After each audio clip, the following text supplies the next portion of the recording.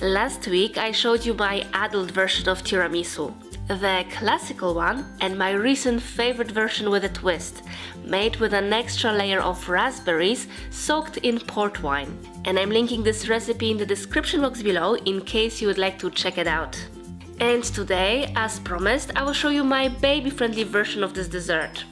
Instead of coffee and alcohol, I like to use hibiscus tea mixed with some freshly squeezed orange juice. Today I'm going to use the same ladyfinger cookies I have left over after making the real tiramisu.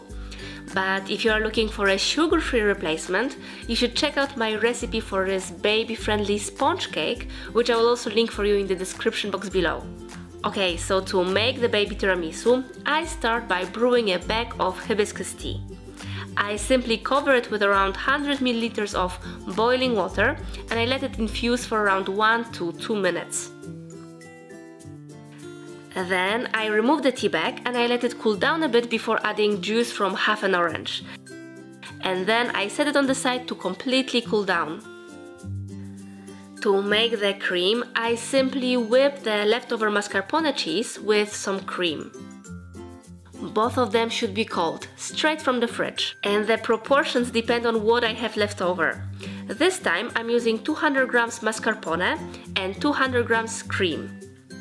But I did previously use only 100 grams mascarpone and 300 grams of cream, and once I even made it with pure whipped cream. And each time it was a success. I also like to add a quarter of a teaspoon of cinnamon to bring up the natural sweetness of the mascarpone and cream. And I whip it all until well combined and thick. Now to build our baby tiramisu, I start with a thin layer of cream.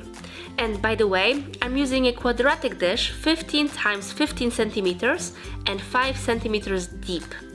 Next come the ladyfinger cookies or the sugarless sponge cake, which I dip in the tea and orange juice mixture. Then another layer of cream, followed by sliced ripe banana. But of course you could use any other fruits, including frozen berries. This tiramisu needs to rest in the fridge overnight, which gives plenty of time for the fruits to defrost. Now to finish, the last layer of cream and a sprinkle of unsweetened cocoa powder.